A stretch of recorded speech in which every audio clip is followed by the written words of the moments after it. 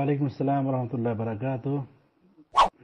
ভাই, কোনো ব্যক্তি যদি ভালো কাজ করে আর তাকে বলা হয় যে আল্লাহ তাআলা আপনার হায়াত বৃদ্ধি করে দিন, এর অর্থ এই নয় যে তার হায়াত বৃদ্ধি হয়ে যাবে, বরং এই মর্মে একটা হাদিস রয়েছে, জামিউল হাদিস 17 খণ্ড 125 পৃষ্ঠা, হাদিস নম্বর 17,733, ইবনু আবি শাইবা হাদিস নম্বর 29,867, তাবারানী 1442, হাকিম 1814, মুসনাদ আহমদ 22,466।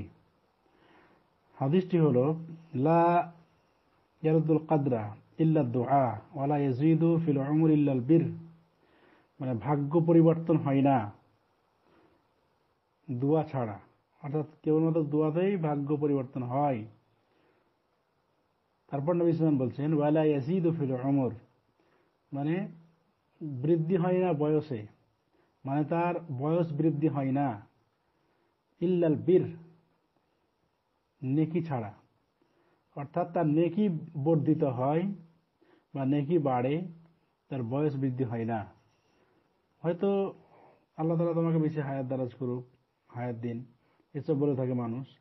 এর অর্থই হলো যে সে সুস্থ থাকবে, সে ভালো থাকবে, এটা হচ্ছে বিষয়। আর পার্থিব জগতে আল্লাহ তাআলা কারো আয়ু নির্ধারণ করেন না, এটা নির্ধারিত পূর্ব থেকেই। যেমন কবরে 4টা জিনিস লিখে দেওয়া হয়, মানে মায়ের পেটে যখন থাকে তখন 4টা জিনিস লিখে দেওয়া হয়, কতদিন বাঁচবে, তার বয়স, এবং মরবে। আর বাকি থাকলে তো আগেই লিখে দেওয়া হয় সব কিছুরই, মানুষের বয়স ব্যাপারে, পৃথিবী সৃষ্টির পূর্বেই। অতএব কেউ যদি দোয়া করে যে তোমার বয়স বৃদ্ধি হোক, তুমি আরো বেশি দিন বাঁচো, এর অর্থ এই না যে তার বয়স বৃদ্ধি হবে, বরং এই দোয়ার ফলে তার নেকি বর্ধিত হবে, সুস্থতা তার বর্ধিত হবে, কিন্তু তার বয়স বৃদ্ধি হবে না।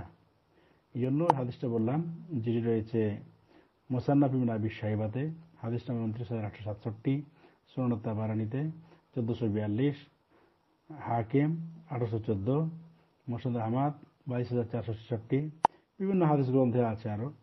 অতএব বয়স কারো বৃদ্ধি হয় না, লা ইস্তাকদিমুনা সাআতান ওয়া লা ইস্তাখিরুন, যা নির্ধারিত আছে তার কম বেশি কিছুই হবে না, মানে যেটুকু আল্লাহ তাআলা লিখেছেন, যতটা যার সময় লিখেছেন তার বেশি কিছু হবে না। কুল্লা ইউসিবানা ইল্লা মা কাতাবাল্লাহু লানা, সূরা তাওবা নম্বর 9 আয়াত নম্বর 51। আল্লাহ তাআলা যা কপালে লিখে দিয়েছেন, মানুষের ভাগ্যতে যা লিখে দিয়েছেন সেটাই হবে, তাছাড়া কিছুই নয়। অতএব আল্লাহ তাআলা আমাদের যতদিন বয়স নির্ধারণ করেছেন ততদিন আমরা বাঁচবো, তার বেশি নয়। আশা করি উত্তরটা পেয়েছেন ভাই। আসসালামু আলাইকুম ওয়া রাহমাতুল্লাহ।